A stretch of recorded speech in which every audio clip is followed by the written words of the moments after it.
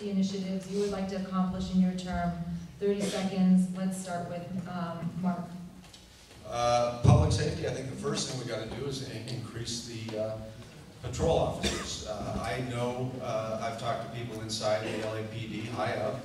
We've got roughly 500 patrol officers. We've got 10,000 cops and only 500 of them are on beat. We need more community policing. So we need at least 1,000 more police officers.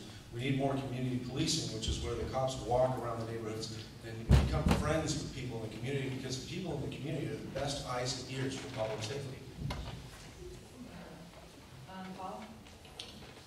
Well, there's a few things that I want to do. One is, as all of us mentioned, there aren't enough cops on the streets. And it's not because we don't have enough cops, it's because we don't put enough of them into patrol. So there is a city effort that's underway to analyze this and figure out the best ways to change it, called Back to Basic CAR.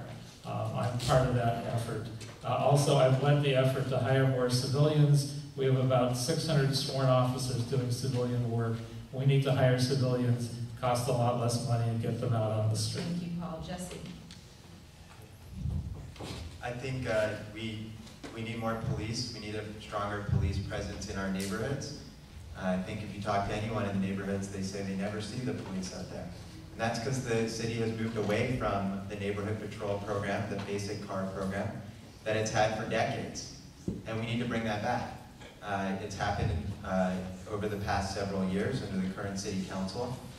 And if you look at the police budget, again, our budget over the past 4 years, up by 22%. The police budget is up by a significantly lower percentage than that, because it's hasn't been a priority. Thank you.